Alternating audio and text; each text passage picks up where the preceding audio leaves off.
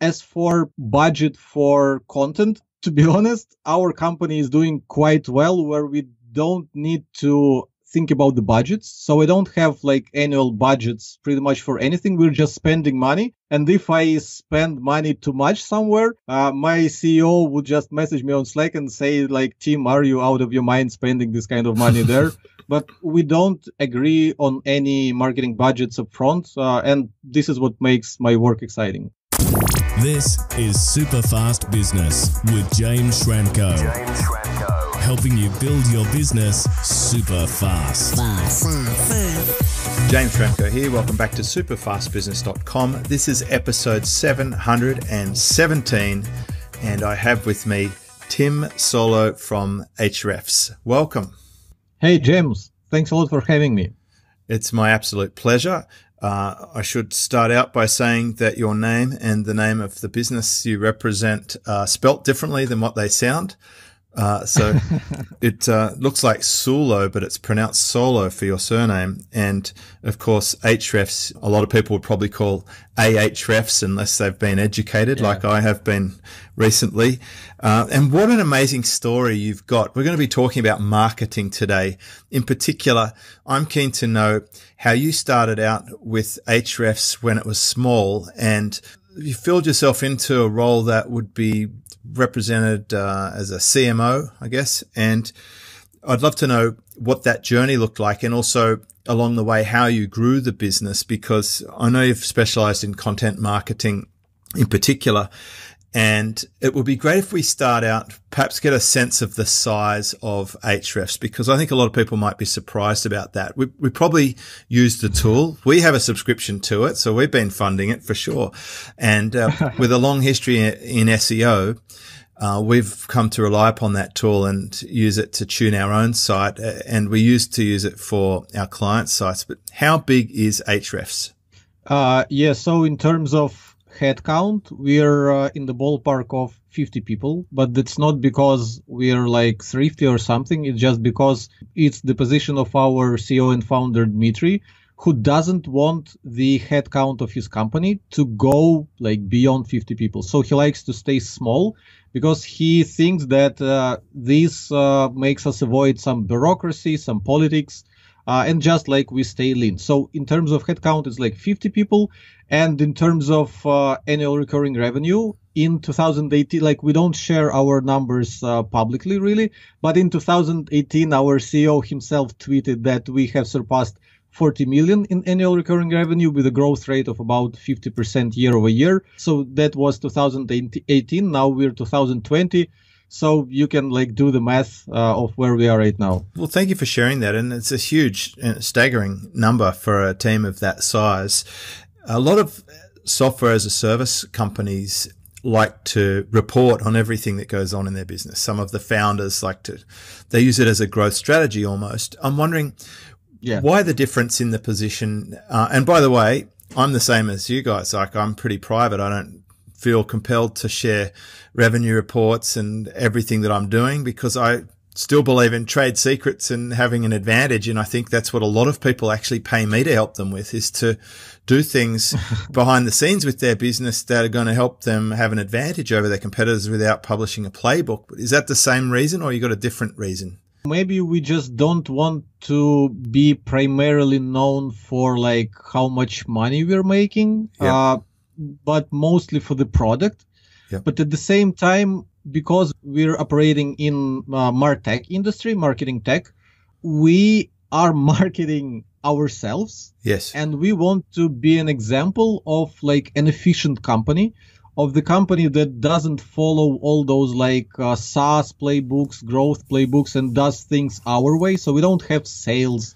We don't generate leads. We don't have CRMs and all that stuff. We don't have funding. We're bootstrapped. So we do a lot of things differently. And because like one of the positions of our CEO and founder, Dmitry, is that he, other than just growing the company, he also wants to help other bootstrappers. So this is why we still have to share our message. And for some credibility, we still need to share our numbers, our progress now and then, so that people would know that we have something to back it up. We're not just talking, we're also growing our company this way, and it is working.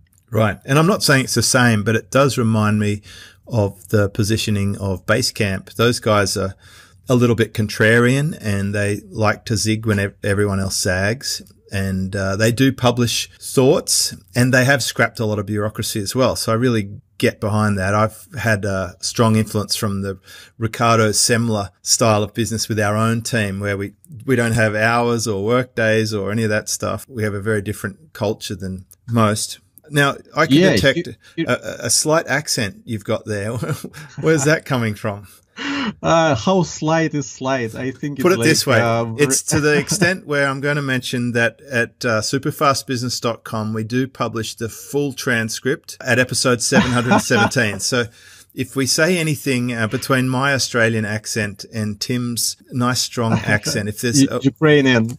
Right. If the Ukrainian accent is pretty strong. So you can go and read the transcript if you want to catch some of it, because I plan to get some gold from Tim today because there's got to be a story behind this growth, because you were there from the early days, weren't you, Tim? Not like from the very early days, but let's say I was from the days that Ahrefs started to care about their marketing. So Dmitry found me at a time where he understood that his product and the technical side of things, the development side of things was stellar. So he had a great product on his hands, but he needed to build a marketing department, that he was looking for a person who would be like the first person to hire and who would start building that marketing side of things. So this is when I joined the company, and it was 5 years ago, essentially. It was 2015. And like the story of how Dmitry found me is somewhat interesting in itself, because I never hid the fact that I'm from Ukraine. So like now we're talking and people can clearly get from my accent that I'm not a native English speaker. But when I write articles, it's hard for people to notice where I'm from, and a lot of people think I'm from the US or the UK unless I like make some stupid statements. Anyway, so I was never hiding the fact that I'm from Ukraine, but at the same time, I was doing some marketing work and was writing some articles at different blogs in English. So this is how Dmitry noticed me. He saw some of my work on different marketing blogs, and then he found out that I'm from Ukraine, which is where he's from. So this created some kind of a bond, because he himself usually speaks Russian. So he thought that it would be quite convenient to have a marketing person who he could talk to in his native language to properly explain himself. But then that marketing person could do the marketing stuff in English. So I think this was one of the factors of how Dmitry hired me. Yeah, and this is quite an interesting story. It is interesting. And I could tell from your Twitter that you have Eastern European style. You've got this black and white, yes, no, on, off approach that is a unique flavor for that area of the world. But I have seen YouTube videos with other characters presenting information on the product. Like you've got other talent within your content team these days, right? Producing stuff. Yeah. Yes. It's one of the few email newsletters that I actually provide my students as a benchmark of some of the industry's best newsletters. Like there's very few email newsletters that I would actually subscribe to because they're annoying or pitchy. I like the one from Ahrefs very much. It reminded me of the ones I was getting from Wistia, which were high quality and educational. But there's very few companies who are actually doing that. You know, a lot of people are not approaching it the same way. And often you're sending people to YouTube editorial, you know, it's like content that is helping people regardless of what tool or platform. It's sort of like giving them good ideas and techniques. And if they happen to use the tool, then that's great. And I'm sure it drives sales and growth, but it's the kind of subscription that someone would opt in for because, you know, you're making them better off. I wonder, was that very deliberate? Yeah, we're putting a lot of effort in our content. And speaking of our YouTube channel, I'm actually now waiting for the silver YouTube button to arrive because we surpassed 100,000 Congratulations. YouTube subscribers. Thank you. And like, I should also mention that it's all natural. So I know quite a few people in different industries, not just marketing. They can just go and buy YouTube subscribers to inflate their channels and like look like they're bigger than they are. But when you compare the number of subscribers that they have to the number of views on their like latest published videos, you can quickly see that a lot of those subscribers are fake. So luckily, we never tried to buy any subscribers or anything like that. So it's all natural, and I'm waiting for the silver button. Back to the content. Thanks a lot for your kind words about our content. Yeah, so like I said, we don't have sales team.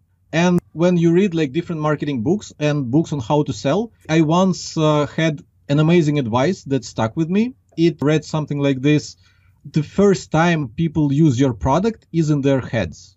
So in your marketing materials, in your marketing communications, you have to make people see themselves using your product. And I think content is amazing way to get it done. So in our content, we try to teach people to solve their problems with the help of our product. So whatever article you would read from Ahrefs or whatever video you would watch from Ahrefs, we would try to help you with your problems, but we would also show you how our product is helping you. So I think this is how we're able to grow our company to where we are right now without having a lot of headcount, without having salespeople. We don't even have paid acquisition. So a lot of SaaS companies, when you talk about their marketing, they would sooner or later mention paid acquisition, like how much does it cost you to acquire a lead? What's the customer acquisition cost? What's the LTV, lifetime value of a customer? Ask me what's the customer acquisition cost or lifetime value. I say, I don't know, because I don't care. We get customers for free because we create all this content, because that content ranks in Google thanks to SEO. We get, I think our blog right now gets 350,000 visitors per month, right, every single month. Excellent. 350,000 visitors from Google.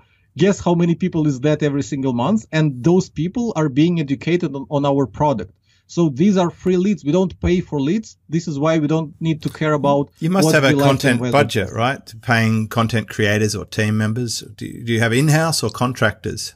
Yeah, we have. We try to keep all our marketing in-house because in the course of my marketing career and my attempts to build our marketing department, quite a few times I tried to employ agencies, freelancers for different things, for content, for writing articles, for running our ads, pretty much name, like for social media marketing, name any marketing task, and I tried to work with freelancers or agencies on it. And what I figured out is that no freelancer or no agency would care about your business as much as you do, and as much as people who belong to the business, who have that connection with the business. So right now we're trying to keep everything in-house. And yeah, as for budget for content, to be honest, our company is doing quite well where we don't need to think about the budgets. So I don't have like annual budgets pretty much for anything. We're just spending money. And if I spend money too much somewhere, my CEO would just message me on Slack and say like, Tim, are you out of your mind spending this kind of money there? But we don't agree on any marketing budgets up front. And this is what makes my work exciting. No, I think it's great. I love it. I can really resonate with this. I went for the longest time without tracking things like you talk about. I still don't have a particular funnel or a free plus shipping book offer or the usual sort of direct response stuff that I think is, I mean, it's a bit vomit worthy in a way, you know, these big typical mates launches and stuff like that. I don't like it. So luckily for me, I got into podcasting earlier. That's been my prime channel, and obviously we're up to episode 717. Probably proof that you don't necessarily have to get better at something by doing more of it, but you just have to get in early. Yeah. Now, one of the things that you have lent some of your budget to, which I'm very grateful for, is you've taken a sponsorship of Super Fast Business Live 2020. So I'm looking forward to meeting you in person and hearing some of your SEO content marketing tips at that event. So that's going to be amazing. And I loved your motivation for coming. The reason you wanted to do it is just to come and meet people and create great relationships. And that's very heart-centered, long-term thinking compared to your average person. And I think that's to be commended. Same as when I asked, you know, what you'd like to talk about on this particular show, because that's a courtesy most podcasters will offer you. And you said, let's tell people about our YouTube channel that they can educate themselves about. I mean, that's the right thing. So I notice you've got a mug there for anyone watching a video of this. Got a sponsored mug there. So getting that promo shot in there, I'm sure that was unintentional. Whereabouts is your team located, Tim? So the headquarters of Ahrefs are here in Singapore, where I'm at right now. And this is why I don't have any problems of syncing time with you, time zones. Yeah. You're in Australia, I'm in Singapore, so it works perfectly. Not as much when I need to record a podcast with someone from the US. That's terrible. So yeah, here we have our head office, and we have, I'd say, 40% of all our employees here in our office. The other 60% are scattered around the globe, and they are pretty much working remotely. So they're remote employees, but they are in-house employees. Yeah. Nice. It's a good sort of load balance scenario. You've got the ability to take advantage of different geo localities and cultures and specialties without them having to be in one particular place. But you also get that amazing ability to have hyper communication. And, you know, when you've got a good core of people there together, things can happen much easier when you can walk over and have a, you know, have a meal with someone. And that's why I meet my team all the time and why we run live events. I think bringing people face to face is not something you can substitute. Do you bring all your people together occasionally in the business? Yeah, that's what I wanted to say. We have the kind of program, Travel to Singapore. So every employee that joins the company, once a year, they have a paid trip paid by the company with a 2-week stay in Singapore, also paid by the company, where they would come and work from our office and hang out with our team. And actually, we just got back from a company retreat in France. We were skiing, and the company also rented a hotel for all staff, and most people even brought their families, so there were a lot of Ahrefs people there. So yeah, we do understand the value of people being physically together and hanging out and studying each other's personalities and bonding and all that. Well, you know, one thing I love about Singapore is it's just 4 hours away from the Maldives. So if you want to rent a great boat there, it's just a 4-hour trip and you can have a beautiful liveaboard experience in the best surfing conditions in the world. So I'm frequently heading through Singapore for that. Okay. Look, I can't ignore this YouTube achievement of 100,000 subscribers. If you had to strain it down to just a few sentences, because I've heard YouTube a lot in the last few weeks. I was speaking to Pat Flynn this morning. He's chasing YouTube this year. He's got a couple of 100,000 subscribers. He's keen on it. Another one of my students, Scott, has a bass guitar channel. He's just absolutely killing it. Another one I've coached has almost 1 million YouTube subscribers. And I've heard from my lead gen experts, the people who are fantastic on Facebook ads, the new frontier is YouTube. That's the place where you get the cheapest, best traffic right now compared to anywhere else. And they're hot. So what can I do to improve my channel? I think we've just cracked 4,000 subscribers. So we're 4% of the way there to my silver button. What sort of things would you advise my content team to pay attention to? So 2 things you need to know about Ahrefs YouTube channel. First of all, we're operating in the niche of SEO. And I would say it's quite narrow. For example, if you compare it to travel or even motivation. So Gary Vee, his audience is much broader than our audience, which is SEO. So this is the first thing which makes it tough for us to grow our channel. So the first thing that would set your expectations is the audience, the size of the audience that you can potentially target on YouTube.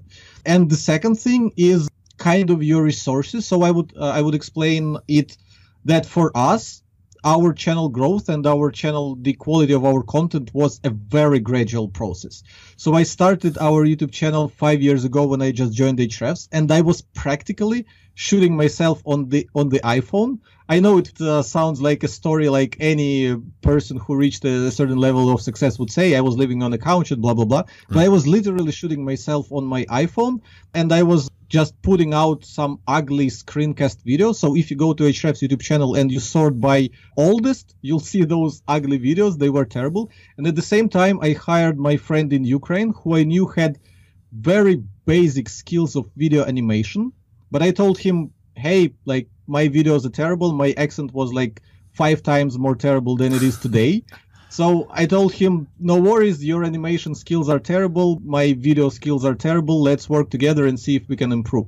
And this was a gradual process, so my video animation guy was getting more skills and was able to do better animations. I was progressing with my camera gear, so I upgraded to GoPro, then I bought a more fancy camera, then I bought a microphone, then I bought some lights. So it was very gradual, but even if you do that with our channel, if you go to our channel and look up our first published videos, some of them have tens tens of thousands of views on them, even though the quality is terrible. Yeah. And right now, I found a great guy from Canada who took over our channel. And like, while YouTube channel was one of my responsibilities, because I had to like do all sorts of marketing for Ahrefs back when I was like a single person operation.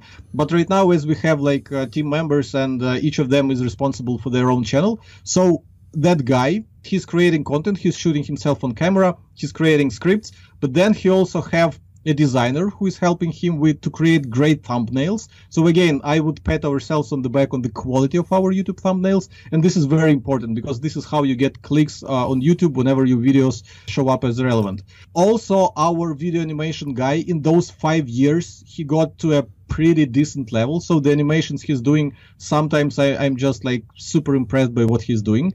And finally, we also have like an editor who also like minimizes the time that our video guy spends on creating the video. He adds like all sorts of different things, cuts, like call outs and blah, blah, blah. So right now it's 3 people working on each of our episodes, and we do 1 per week. So there's actually a lot of work. So our secret to quote unquote success on YouTube, if 100,000 subscribers could be called a success, is gradual improvement. So we were gradually looking for things to improve, and it paid off. Fantastic. That's very useful. Now, I want to shift over to your role as CMO. You weren't always the CMO. You were the marketing department in the early days, right? You were the one guy. And I know a lot of people listening to this, they have a team or a small team, like 1 or 2 VAs. They have a strong vision. They're good at what they do. But where they get stuck is they just wish, gosh, if someone could just come in here and drive this marketing for me. Like, why do I always have to make every decision? Why do I have to follow everything? God, should I be doing many chat bots? Should I be doing a podcast? Should I make videos? Should I build my YouTube channel? What about content marketing? Yes, like it just gets overwhelming. How do they get someone like you? And what did you do? How did you architect your gradual rise from the guy to the leader of the team and orchestrating a team? Like, what are the moves for someone to make from the early days on?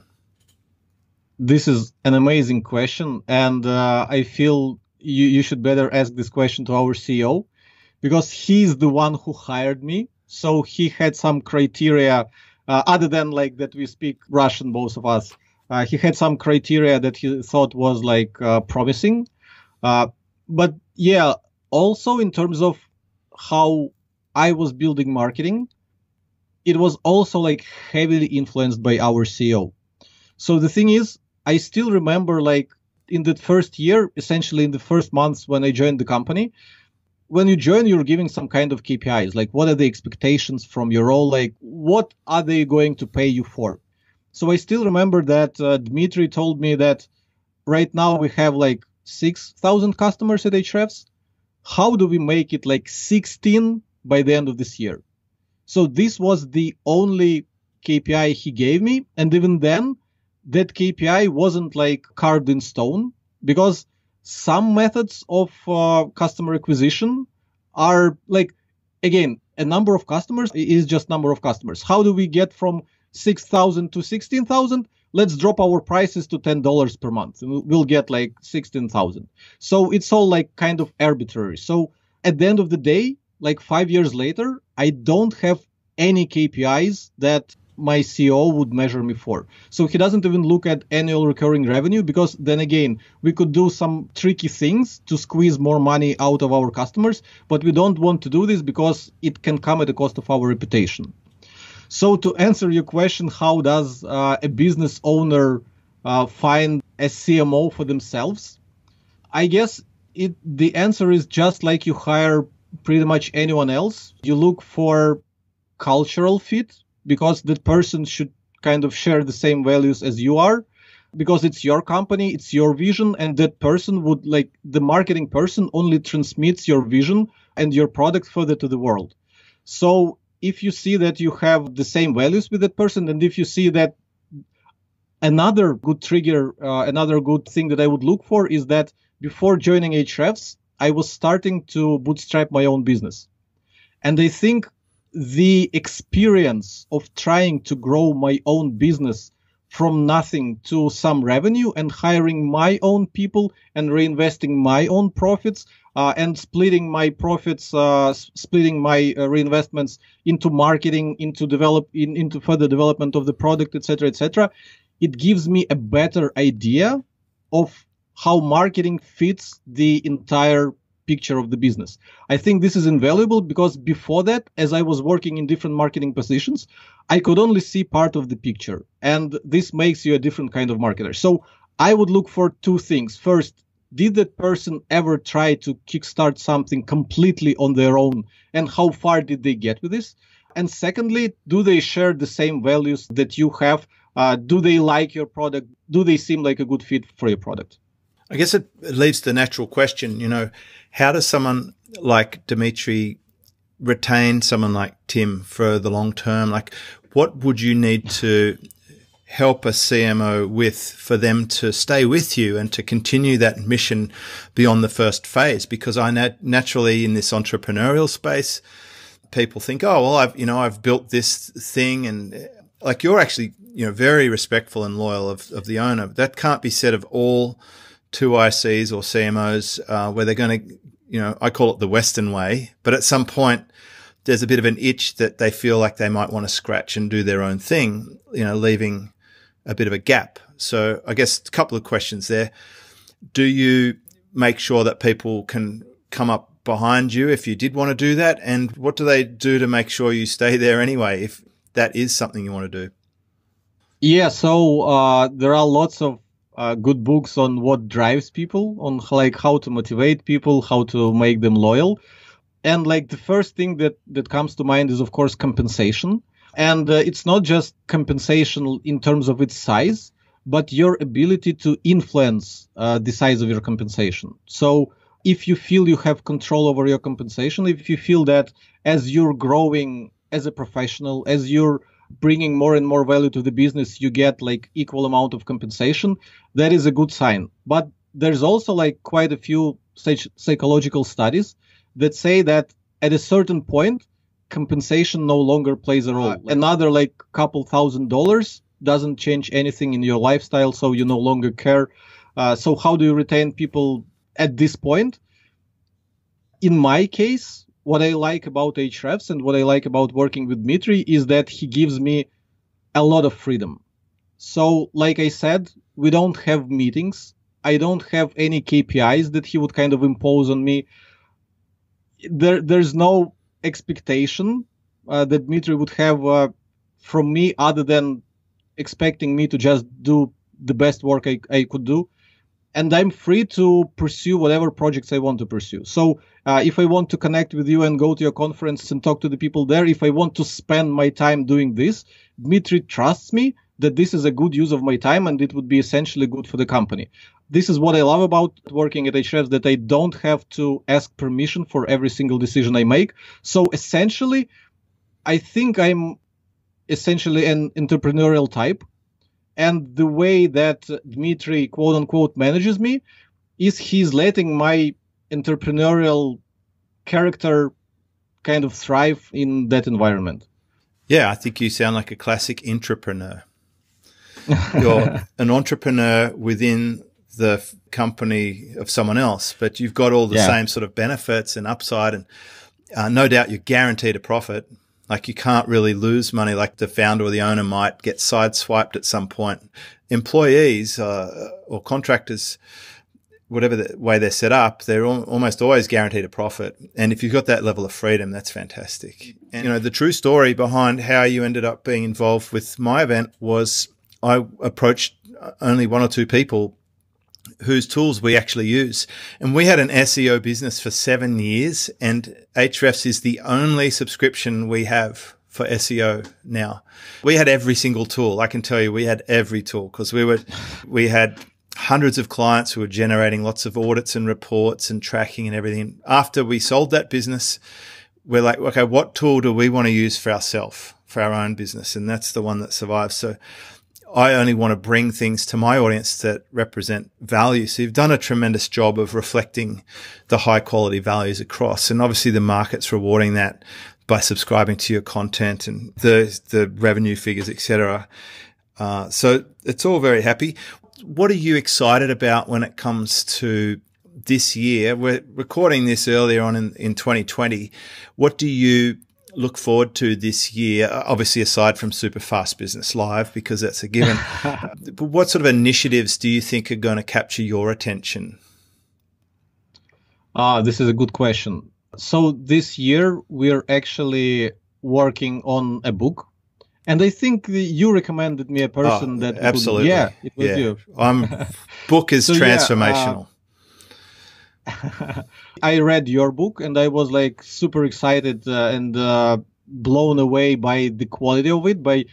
It's quite thin and the amount like signal to noise ratio is like amazing. I think I've read more than 40 books last year, and a fair share of them is just fluff. Yeah. So I was pretty amazed at how good your book was. So I asked to connect me with a person, with the editor who I can work with, who could help me. Well, more than even editing, Kelly put that book together for me. She got it out of me. It's like, it was in me, but I have so much stuff. I've been prolifically creating stuff for so long, and I needed help to organize it, structure it, and make it tight. And she had all the best resources, and that book would not have happened without her. In fact, it didn't happen for 5 years prior since I tried to do a book. So that was a pivot point. And, speaking of going for delivering the quality over the short-term plays, the book plus shipping and all that sort of hoopla, the book is now selling better 2 years later upon release than when it came out. I really think it's going to be a creeper, like Influence by Cialdini. That thing didn't take off for years after it was published, and then it took to market. I wanted a book that I could hang my hat on and say, I'm proud of this, and I dedicated it to my kids. Like, kids, read this, because it took me a lot of time and energy to figure this stuff out. So I appreciate the kind words, and I think the book is a huge cornerstone for marketing, positioning, and authority and education, which obviously your company is all about, educating people. Yeah, well, in our case, our book won't be as pivotal as yours, because it won't be as unique. Your book is essentially your story and your life lessons, like your unique stuff that you're going to share. In our case, what we want to do is we want to create a good beginner's guide to SEO that people, that our customers, that our fans would give their junior SEO people, and they would know that Ahrefs is going to give you the best introduction to the world of SEO that you can possibly get. So this is our goal with the book. So I don't think that book would last 5 years or something, because things change in SEO. So what works today might not work 2 years from now. But I think creating this kind of book and giving our audience, giving people who are using our tool already a good resource that they could pass to their junior employees would be a good marketing move for us, good value move for us. Perfect. It's a lot more like my second book, which is more tactical and currently in progress. So I think there's a place for that, anything instructional. I would like to put myself down for that book you've described. I'll be giving that to my team for sure. We have tool rules, right? We have 3 tool rules. One is, do we absolutely need this tool, right? That's the first line of selection. The second one is, if we do need it, is this the best tool of its type or breed? And we check that occasionally. And then the third rule, and this is the important one, which I think a lot of people forget, is, do we actually know how to use this tool? Right? Yeah. Are we using it properly? Because I'm sure a lot of people churn or stop a subscription because they're paying for something and not using it. So I encourage my team, watch the tutorials, spend time, ask them their support if you've got a question and you don't understand it. Get in the newsletter and keep up to date with the upgrades they make, and keep updating it. And this is where we can get a lot from a little by having those 3 tool rules. And I think this book, it really fits into that number 3. If you gave it to everyone who's already got the tool, or they pay for it, or you get it in front of them, it's definitely going to help them solve their problems better, longer, deeper, and remain, a steadfast customer. So I think it's a really smart move, and I'm excited for you. I can see why you're excited for that. It's amazing that you're bringing this up, but actually our book is a bit different. So we really want to give people introduction to SEO. Of course, we're going to plug Ahrefs in there and show like how Ahrefs is unique and why you should use it. But still, we want to give people a good introduction to SEO. But as for like using the tool, I absolutely like how you said, like, go watch the videos, go read the articles, because how do you know that your employees who you're buying that tool for did that? How do you know they watched those videos? How do you know the CEO is not going to do it? The founder's not going to do it. They're busy doing every other thing, making sure they're compliant, making sure they're staying in front of the market, making sure they're doing networking or whatever. Like the last thing they want to do is punch through tutorials on a tool that the team's using. So you know, we have a very strong education emphasis in our business. We actually have core values, and one of the values we have is to be ninja good. In other words, if we're going to be in battle, we might as well be damn good at it. So that implies we need to stay on top of it. We've got to be sharp. We've got to know how these things work. And if we don't, we hire in contractors. And one guy we brought in to help us with SEO also uses your tool and uses it really well, so they can have that conversation and sharpen up with the help of a sharpening stone. Yeah. So what I was alluding to is that we're actually also working on Ahrefs certification course. Right. So while the book would teach you like the basics SEO, like if you're completely new to this, we're also creating a course that would teach you all the ins and outs of Ahrefs, and it would have like a very tough quiz, like a very tough exam that you have to pass to get like certified, so that business owners or like people who make decision to purchase a certain tool and give it to their team would also give this certification course and see if the people using the tool can pass this course and like know the tool well, know everything, all the metrics, how it works, where the data comes from, etc., etc. So this is another thing that I'm excited about, because we'll give a tool for like business owners and marketing leaders to evaluate how good their team is at using that powerful tool that we have.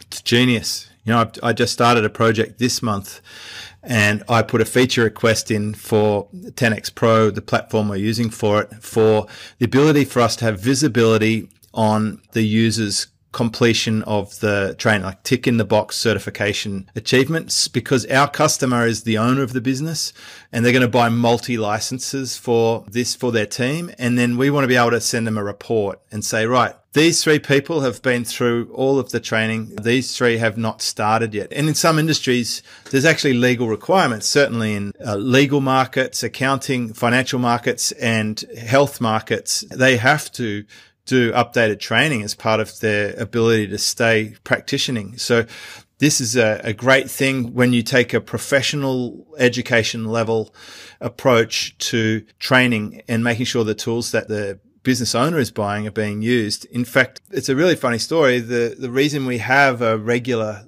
event, Superfast Business Live, is because in the beginning I ran one event, and then my assistant at the time, Kerry, she said to me, you know, why don't we offer another event for people who already came to the first event? Because I wanted to sell another event, but I was going to go out to market and sell it to a whole new bunch of people. Mm-hmm. And lo and behold, 50% of people came back, and I used the professional education arguments. Like in this industry, it's not like you do one thing and you're done.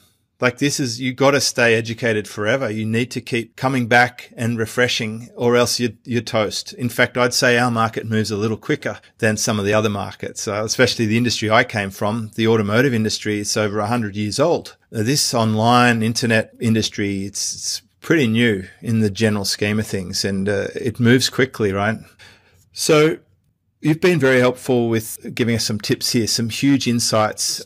To finish out, what are the sorts of things that you're doing on your typical roster as a CMO in the business? Like, where do you spend the majority of your week, for example? Like, what sort of things are you focused on? This is an amazing question, because right now I feel I'm in some kind of transitioning period.